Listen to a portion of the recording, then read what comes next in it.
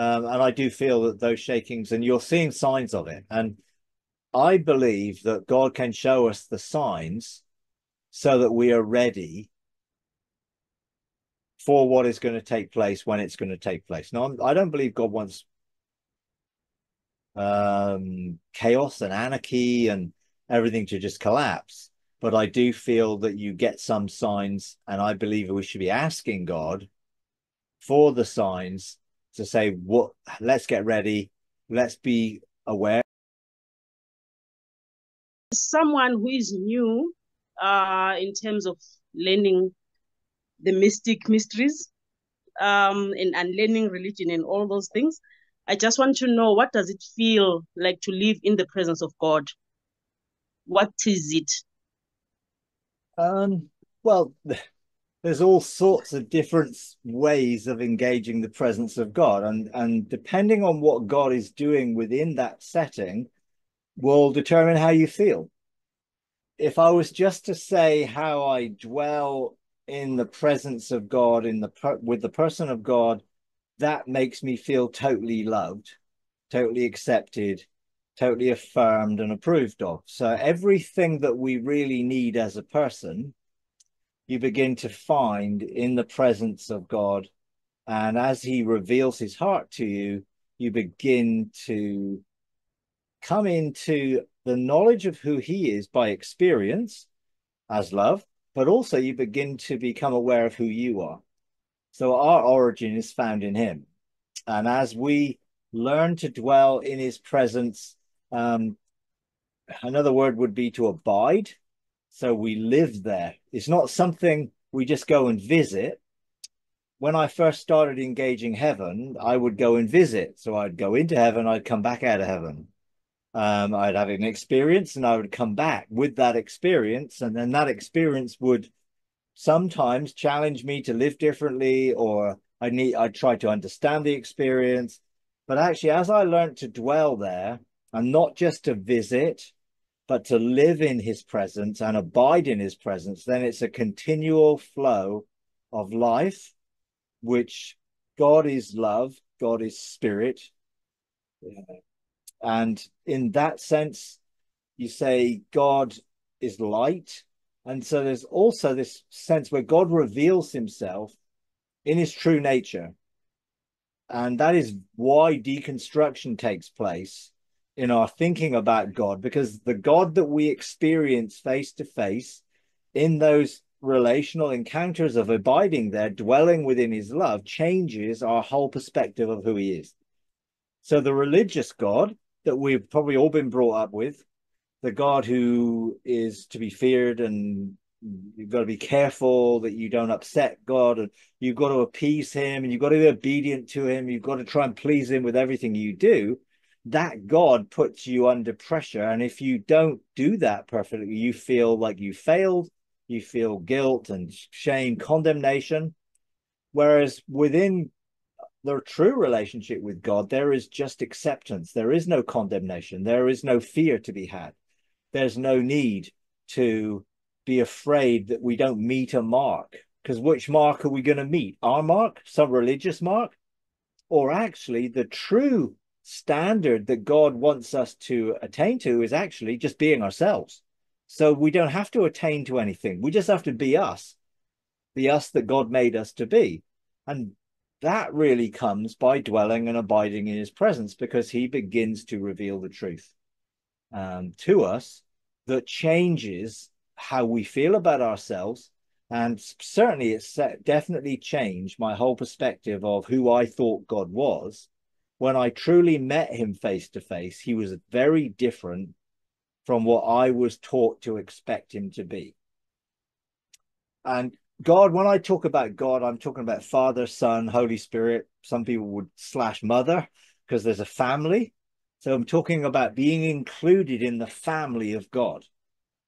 And that's what it feels like. I'm at home. I'm where I always belonged, where I lost sight of, and now I'm being restored back to where I've always come from. The origin of my design, where God thought about me, where God formed me in his thoughts, in his desires, and he created me. And I'm going back to the knowledge of that.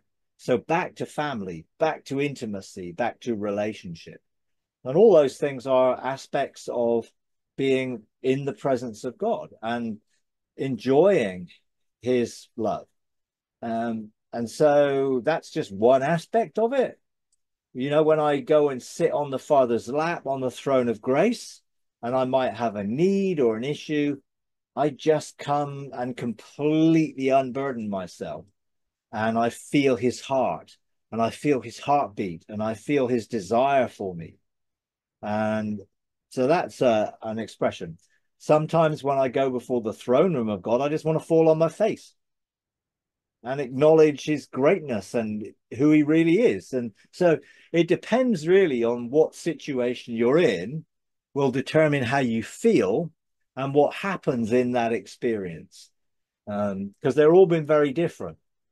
You know, I've been before the judgment seat, and there was no shame or condemnation or guilt, but there was certainly oh, look at my life, you know, but nothing came from judgment from God, as in, look at your terrible life. It was, oh, look at all the opportunities I missed, or look at, and then he gives me the opportunity by cleansing all that and washing all that away without any negative judgment on it, that gives me the inspiration to just continue. So, you know, I've engaged the altar and I've been in the fire and I've been, you know, all sorts of different experiences, and they affect how I encounter the experience from my soul's perspective generally. And often I'm feeling things because of the limitations of my soul.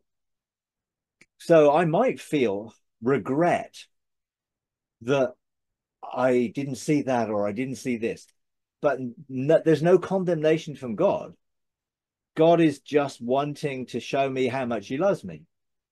And therefore, I have to have my mind changed away from the performance of, well, I didn't do good enough, or I'm not good enough, or look at all the things I missed, and I could begin to condemn myself and think I'm not good enough. And all God does is completely purge that from my whole scroll. So my life is full of gold, silver, and precious stones, no wood, hay, and straw, because it's consumed by fire. Now, God is a consuming fire, so that fire is his love. So even when I might be on an altar, I'm still experiencing his love. Now, I know that truth now. When I first started to engage the altar, his love began to change how my soul engaged him and free me from the fear. Perfect love casts out fear. Freed me from that, oh, is God going to be happy with me, or is he going to be pleased? You know, and I realized that God's always happy, God's always pleased, God loves me. So those experiences changed how I perceived God, rather than it didn't change God. God has always been the same. He's never changed. But my perception of him has changed dramatically by those experiences. Yeah, and each of them has a different part to play in my life. You know, and some of them are joyful and playful and expressing being with God in a sense of just hanging out with him and enjoying creation and life. No, don't even have to say anything. It's just we're together in relationship. You know, and at other times, sometimes there can be amazing conversations, or me listening mostly to what he's sharing with me, which again shows me how he values me to give me that time with him. So quality time makes me feel loved and accepted and affirmed, because he's never too busy for me. So all of these sort of little experiences all have changed how I see God, how I feel, and how I perceive who I am, to reveal who I really am. So it's changed me. It's changed my perspective of who God really is. And overall, it makes me lived loved. So I'm living in a state of being loved. And that is all coming from his presence. and you can dwell there continually.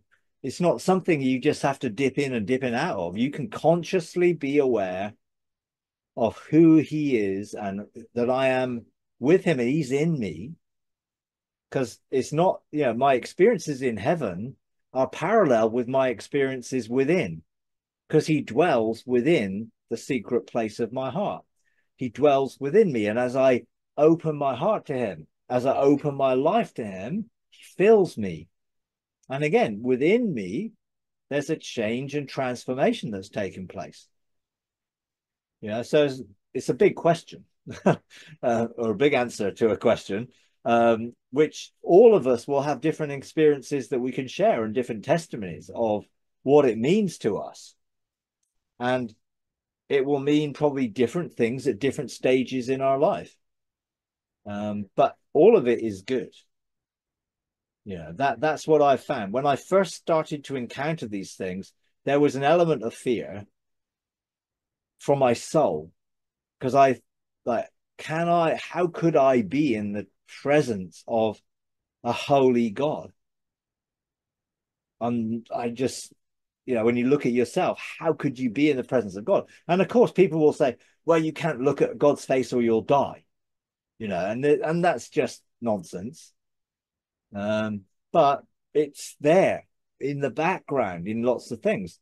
So initially, there was a sense of, oh, am I going to be okay here? When I went to engage the fire of God's presence for the first time, my soul was like quaking.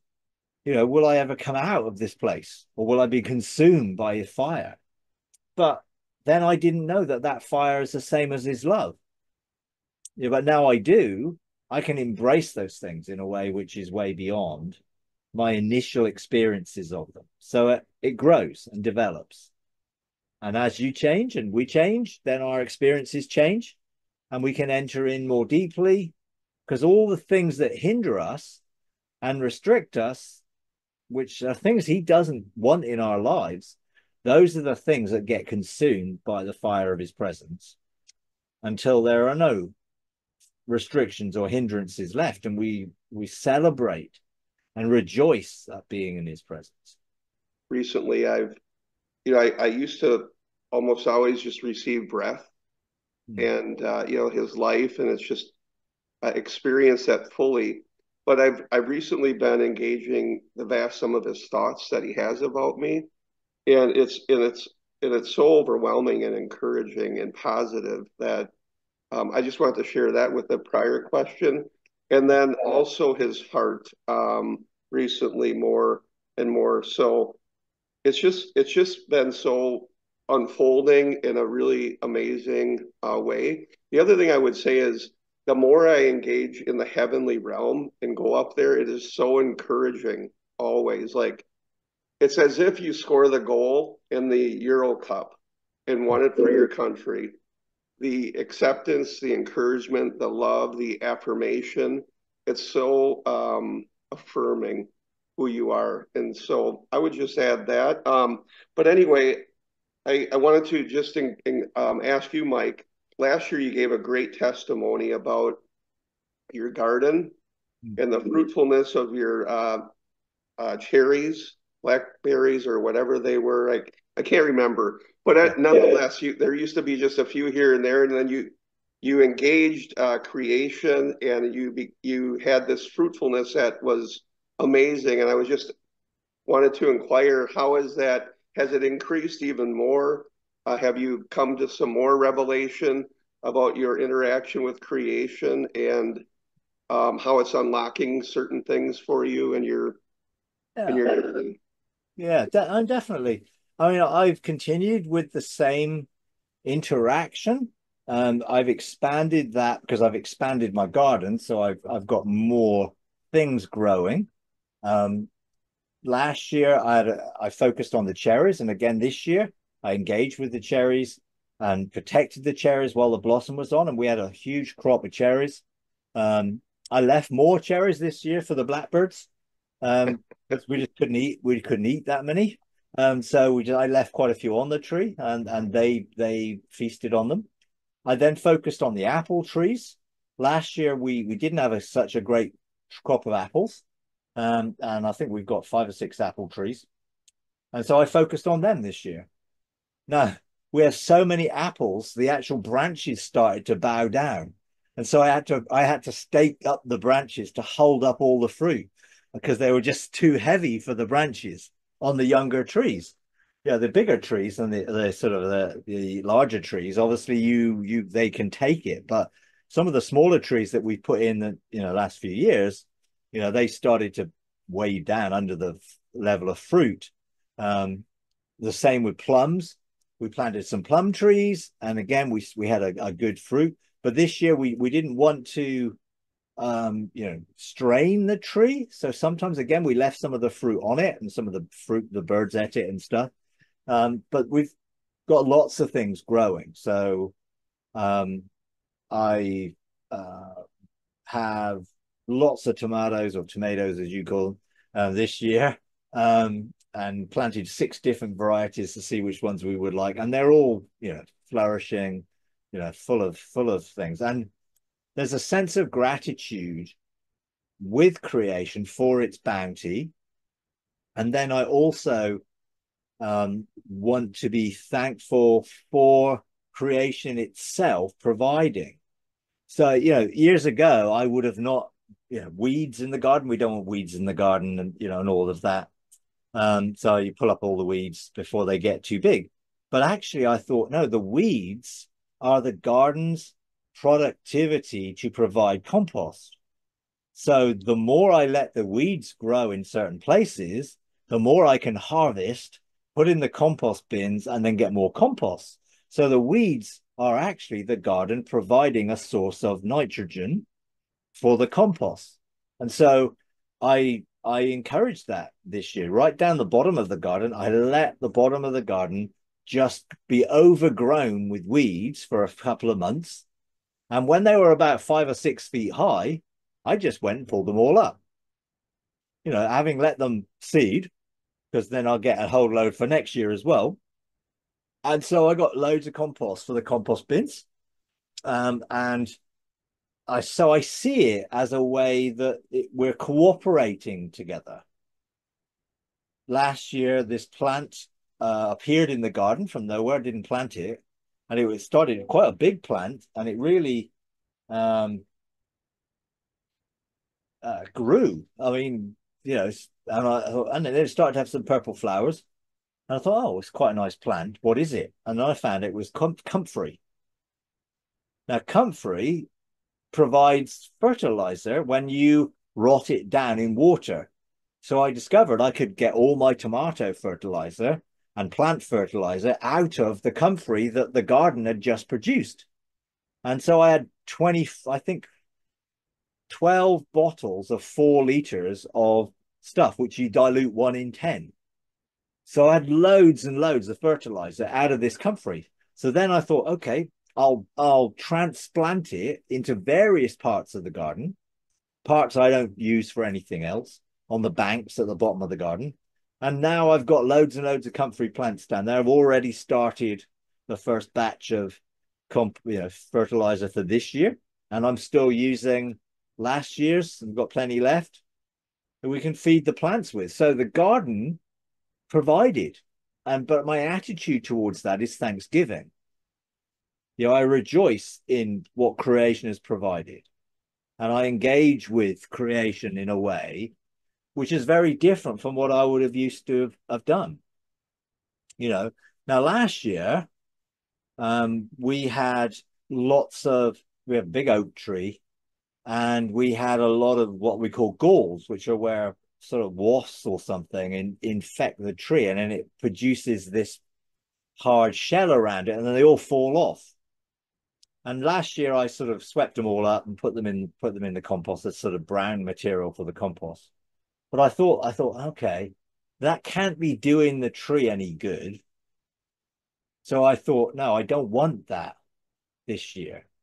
So I began to think about how can I protect the tree from wasp attack? And we haven't had any this year at all, which is great. And it is part of, I think, working together, looking for a sort of symbiotic relationship. But when you do deal with trees and things like that, do it in a sympathetic way. So, I've had to do some pruning and cutting off some branches which are getting into power lines and all that sort of stuff. But I did it sympathetically and engaged the tree in that, look, I'm not here to hurt.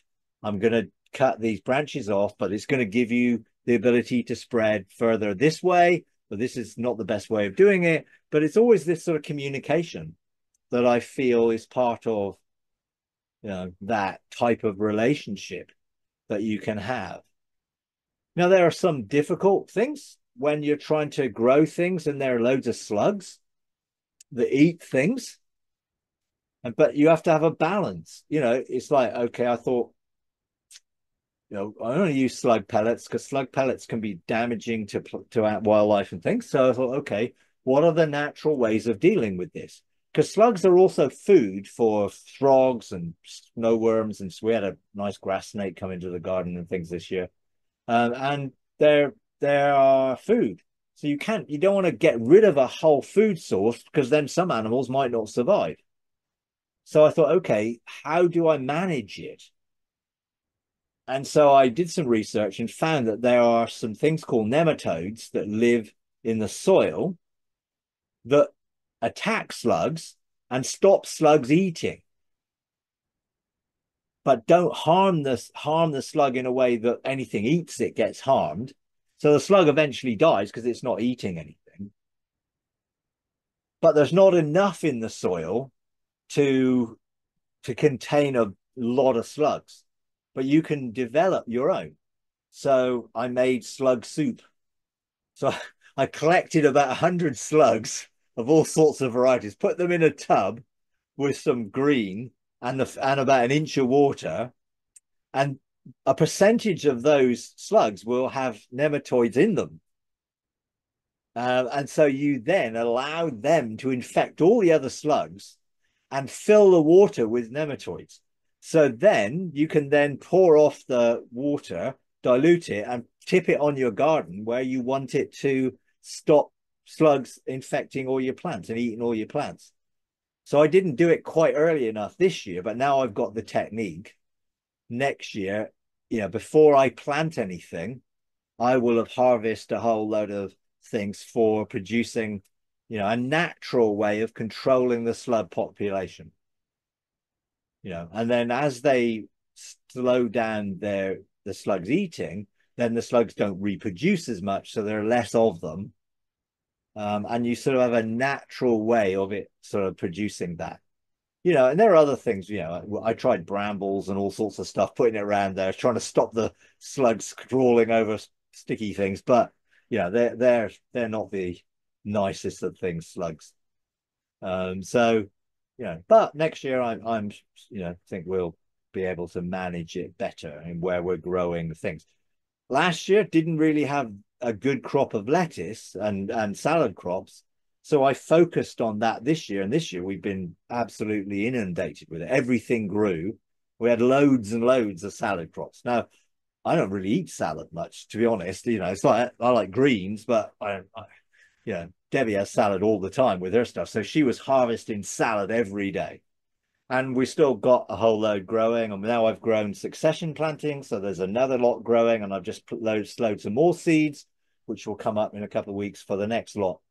So it's going good. But I'm thankful for it. It's a rejoicing in it and a sense where creation was designed to work together with us. But it is joyful in providing for us. There's a sense where you feel that relationship and it's great. It's really good. And this year, we didn't cut the grass in May, and we let all the wildflowers come up. And then in June, I cut some circles, paths around all the wildflowers. So I left them for another couple of months until they'd finished and then harvest it. And then all that went into the compost. And now the lawn's sort of, I wouldn't call it a lawn. It's grass and various other green things. But now that's all basically sort of, again, growing nicely, but has contributed to the garden in itself, and then the birds, and they go and eat the seeds and all of that. So you get a lot of them. And I grow things for the birds. I like birds. We use a lot of seed. I grow sunflowers, so the sunflowers then produce sunflower seeds, and I use them to feed the birds in the winter and keep the heads, and then harvest all the seeds and keep some of them back to grow next year, which is what I've done. We have a sunflower growing competition to see who can grow the highest sunflower, uh, which I came second in last year. I can't say I put that much effort into it, but this year I thought, oh well, I'll put it in a bigger pot and whatever. So it's still growing. I'm up to about 12 feet high at the moment, so it's still going. Um, yeah. So yeah, I enjoy gardening. I enjoy just the things. I've cleared a few areas and put some, grew some flowers and put some perennials in that will come back year after year. Just tidying it up and making it look nice, but keeping areas which are wild and lots of wildlife can live in and be safe in that sort of way. So yeah. It's amazing. That is really neat. I recently, in Texas, where it's quite hot, I recently started a long compost area, which has really taken off and producing amazing soil, a lot of clay and Mm, whatnot. So you can yeah. use it in areas to Yeah. condition or prepare the soil. But in some encounters that I've had, Mike, what I've been shown is that we're on the cusp of creation unlocking a lot of secrets that we have not known, that have Mm. been hidden for a long time, and we'll be able to provide things um, that we're not even grasping yet. Have you had some of that revelation, or have you seen some of that as well through your encounter? Well, I think it's where creation, you feel and sense um, where creation is. And yeah, again, sometimes, we've had a double crop of certain things, strawberries, where we had a good crop, and then, we're having another crop. So it feels like there's more fruitfulness coming.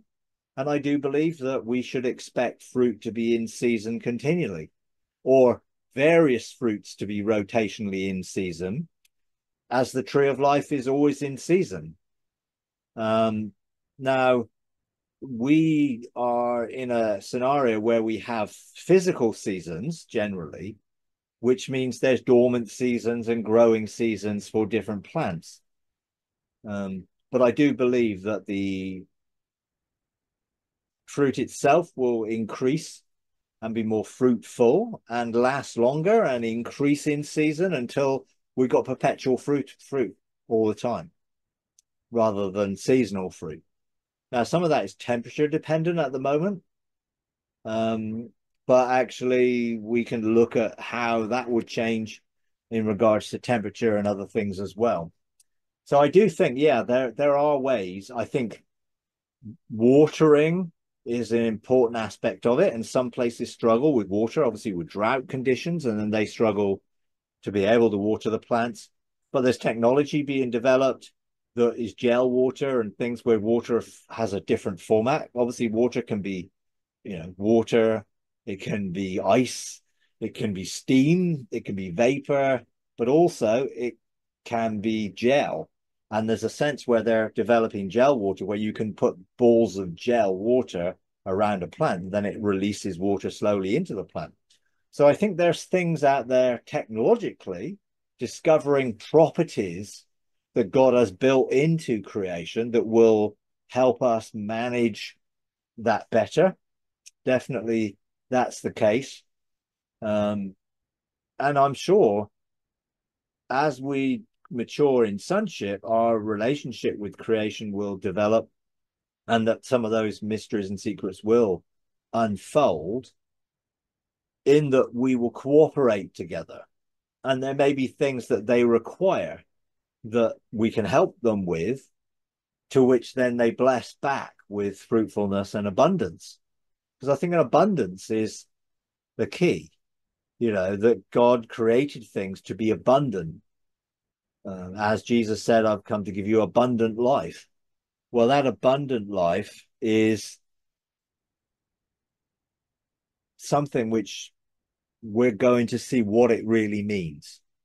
What does abundant life mean? And when we can look at it from a, okay, well, that means abundant life that we have more, to enjoy in it, or more capacity in it, or length of it and fullness of it. But I think that also means more quality of it. So there's all sorts of different things, but abundant life in creation, abundant life in the garden, abundant life, which is a blessing. And I think that's it. God blessed them to be fruitful and to increase. And I think that blessing is going to be unveiled in different ways to help us in the future. Because in the future, let's say we are going to establish cities of refuge and embassies of heaven and all those things on earth, so restoration cities and things like that. Well, how are we going to have energy, water, food, all the supplies that we need? How are we going to develop a city? If it's, I don't know, how many million people will want to live in a city where there's no sickness, no disease, and everyone's healthy? And, how many people want to live there? Well, how are we going to build a million houses? Well, maybe we won't build them. Maybe we'll create them. But we'll need land to create them on. Or we'll create them that they can float in the air. We've got to go beyond, like Pandora in Avatar, in which they have floating mountains. Well, why not? Gravity is just a law. And we have authority as sons over laws. So they're not there for us to be subject to them. Jesus demonstrated his abilities over laws of nature in that he stilled storms, but he also walked on water and different things of that nature. Therefore, why shouldn't we? And, how did Jesus walk on the water? Jesus levitated up into the air when he burnt back into the cloud of witnesses. So what was he doing? Defying gravity in some way. Well, why shouldn't we be able to have a city floating in the air rather than on the ground?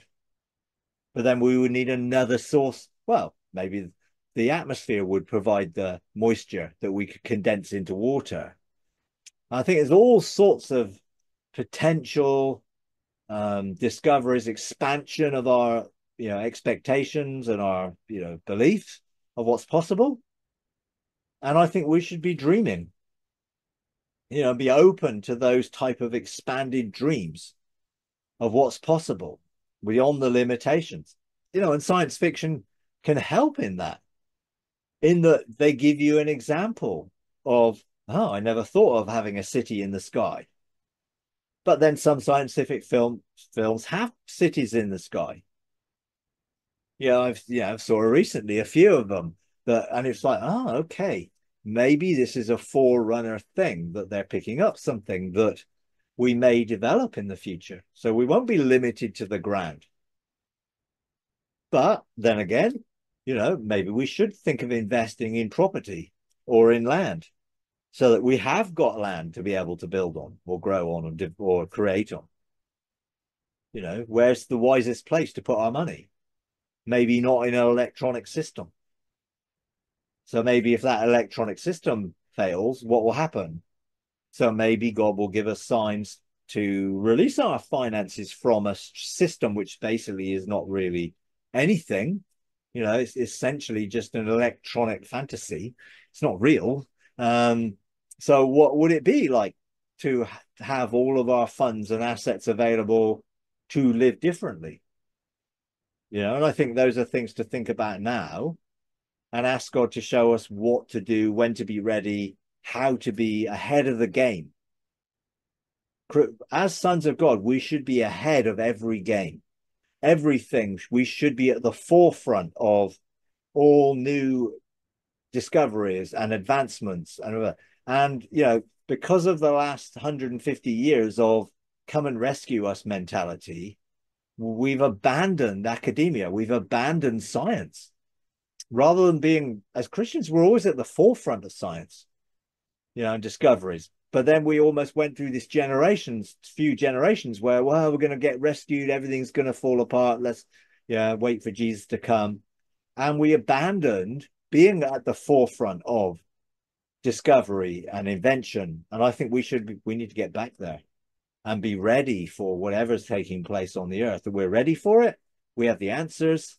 We're able to overcome whatever obstacles and hindrances there are because we are the sons of God.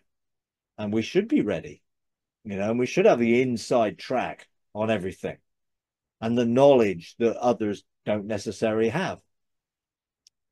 And to be honest, God has released knowledge into the world that would have been released to believers if they'd been open for it, but they weren't. And they were looking elsewhere in the wrong place for a rescue rather than an advancement. The kingdom of God is going to fill the earth. So why are we retreating? We should be advancing and expanding the increase of God's government and peace. But there's a lot of change that needs to take place in people's thinking around that futurist negative perspective of being rescued, because it does limit and hinder a lot of people from taking part in the restoration of everything because they don't believe everything is going to be restored. They think everything's going to be destroyed. Well, that doesn't give you any incentive to do anything. And that whole mindset needs to change, which is why I think God is really challenging that mindset. One of those doctrine is God is really beginning to expand people's understanding around it and challenge people's thinking around that sort of doctrine, to set people free to be able to embrace restoration. So yes, Mike, you mentioned earlier about abiding, and there seems to be this increasing shaking in the global systems. Even today, stock markets across the world are down significantly. A lot of cryptocurrencies are down about 10% or more over the weekend. So there is a lot of shaking, and we know that, like you said, for the increase of his government and peace, there will be no end. Everything is coming under the kingdom authority, and so these systems of the world will fall away. We do know that, and they are shaking right now, which means abiding is so critical so that shaking doesn't disturb. So we have that comfort of a loving father in that relationship. Wondering if you could talk a little bit about that, because my sense is that it's just going to increase the shaking and this disturbance apart from abiding. And anyway. No, I definitely believe that all the systems which have come out of the tree of the knowledge of good and evil and are the best we've done, which are not God's kingdom, will eventually begin to crumble and fall, and people will realize, look, this is our best solution, but it is not the solution. It is not the answer. It is not, God's best for us and all of that. And I do feel that those shakings, and you're seeing signs of it. And I believe that God can show us the signs so that we are ready for what is going to take place when it's going to take place. Now, I don't believe God wants chaos and anarchy and everything to just collapse. But I do feel that you get some signs, and I believe we should be asking God for the signs to say, let's get ready. Let's be aware. Like when Jesus warned them of what was coming to Jerusalem, he warned them to be ready to leave Jerusalem when they saw certain signs. And he gave them some general signs leading up to when this generation was going to end. Wars and rumors of wars and famines and all of these negative things. He said, look, these are signs. These things are going to happen in the world and whatever. So, be ready. But then he said, here's some specific sign. When you see this taking place, now you need to get out now. And they did. And all Christians left Jerusalem. They weren't stuck there in the siege of Jerusalem, they escaped because they listened to Jesus. They weren't looking for those signs 2,000 years later. They knew those signs were coming in that generation and they were to be ready for them. And Jesus warned them very, very clearly of what to be ready for and to be careful that they didn't sort of put their trust in what their possessions were, but to be willing to leave them all because God's provision would be there for them. And I imagine, all those Christians who went to Pella in the hill country and escaped Jerusalem, they left all their possessions, their houses. Jesus said, look, if your cloak's on the roof, don't go up and get it, get out. It was a sort of imperative to do this quickly. And they did. And I think if we're going to see a financial collapse or other systems that are beginning to fail and people are beginning to, I guess, think these aren't working any longer for us, then what signs are there? And let's ask God to show us. And, you said, look, I've asked God to show me some signs and to see what I resonate with as a sign or what's just something that happens. And the other week we had the outage of Microsoft things with an update of a security patch or something, which I think tended to be one rogue file or something, essentially wiped out the world's sort of capacity to use airlines and supermarkets and all sorts of things. And that was just one file. That wasn't like a cyber attack or deliberate. It was just one rogue file, which caused mayhem for a few days. And that was probably a week after I said to God, well, give me some insight into some signs to be looking out for. And when that happened, it was like, no, this is one of those signs. This is going to happen more and more. And then you get the instability in, okay, so there's a forecast in the US of not as much growth or something in the labor market, and all of a sudden the Far East stock market plunges, and then the Western markets start following suit. So why? Because they're all based on fear. They're all based on fear, and there's nothing good in all that.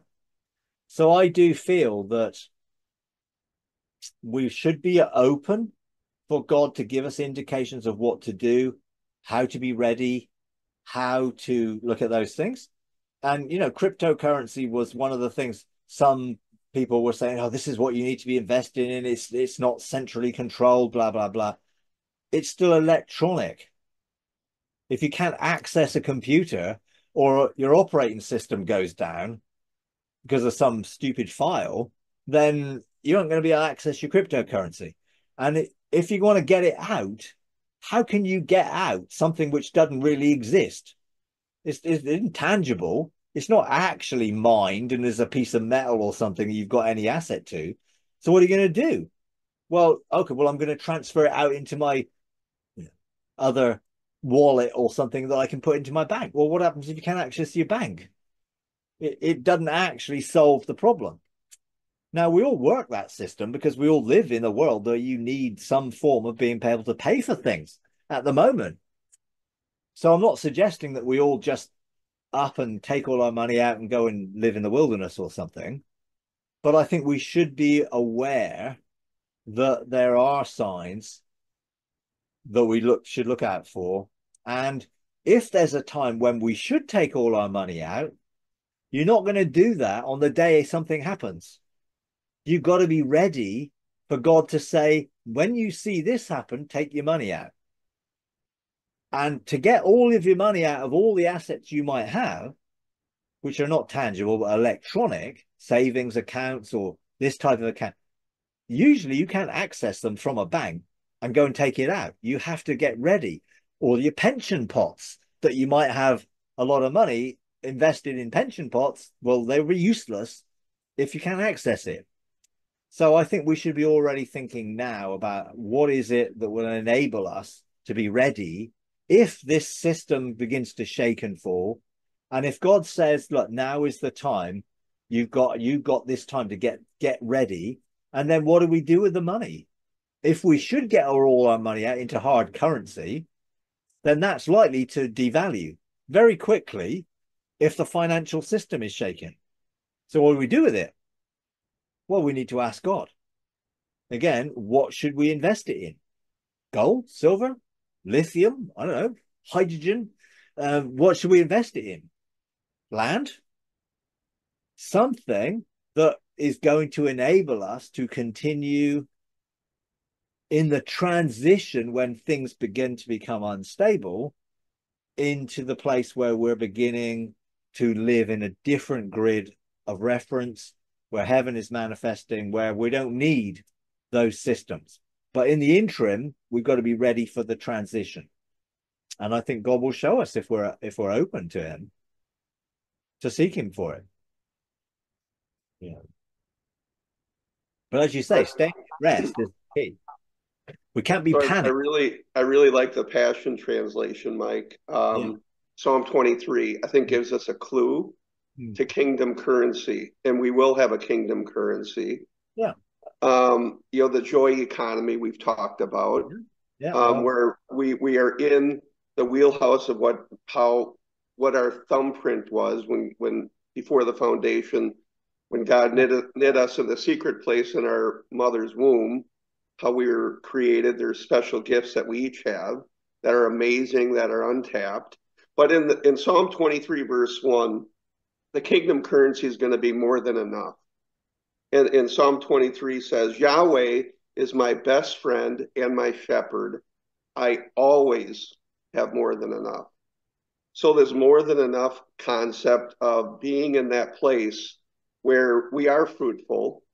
We have plenty, and you've demonstrated that with your testimony about your garden. And so just that shift in mindset about that currency and that medium of exchange, and knowing that as sons, and he is a good father, we have more than enough. Absolutely, yeah. And we can rest in his provision and goodness and in our ability to generate what we need. Because that's what he's teaching us. We have the ability to do everything Jesus had and greater works than those. So we need to be able to expand our thinking in not limited and then not panicked, not in fear. Because as soon as you start operating in fear, you're not in rest, and you're not going to manifest anything other than the fear that you're resonating with. We need to resonate with peace and rest in God, trusting in God, but also developing what we can do to be able to manifest the things that we need, whether that be by creating them, calling them into being, choosing the reality to form around us, all of that type of dynamic. But it's never going to operate if we're in fear or anxiety or worry and we're panicked. So we need to be ready, prepared for whatever is going to come in the future, because we're sons of God. The earth is going to look to us. Creation is looking for us. The world is going to look to us because we will have answers where no one else does. And if they want answers, where are they going to look for them when their normal answers are gone? So let's say the political system doesn't provide the answers. Where are they going to go then? Financial system no longer provides the answers. Where are they going to go? Well, we're going to go where they can find those answers to be manifesting, where heaven is manifested on earth, where the kingdom of God is beginning to expand and increase, where God's government of peace is manifested, where there is a well-being economy, where it's more about us being well and at peace and rest rather than how much we've got and how many of this we've got and how big of this we've got. It's like those things aren't important when it comes to the real things of enjoying life from a different sort of perspective. No, I'm not against having a nice house and a nice car and all those things. But actually, in the future, those are not going to be the things that we value. We're going to value being joyful and thankful and living in a state of rest, rather than panicking and frantic and, oh, I haven't got enough. And you know, all of the things that you can have in when systems begin to crumble, because you can't rely on them anymore. You know, and it's like, oh, well, the government's collapsed. Well, there's no social welfare anymore. No, but there's kingdom welfare, you know, and the kingdom of God looked after people. God's people looked after each other and looked after others. They weren't just in it for themselves. They were manifesting God's grace and mercy. You know, the early church were known for taking in those that have been thrown out, even rescuing babies that had been abandoned and things. They were known for looking out for the widows and the orphans and caring. You know, they even set up people to manage how they could feed and look after people. And I think that's a sign of what it should be like for us to be in a place of replacing earthly government with heavenly government, not a political thing, but an opportunity of manifesting blessing and love. You know, and I think that really is the key. And I think that's really what I feel God is going to enable us to do, you know, and to demonstrate that, you know, and I see things changing in that we start to totally change the way we begin to think about life and what's important and what value we put on things.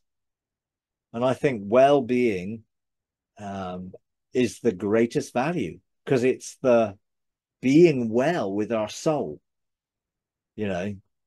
And so our soul is at peace and rest. We're not frantic. We're not anxious. We're not worried.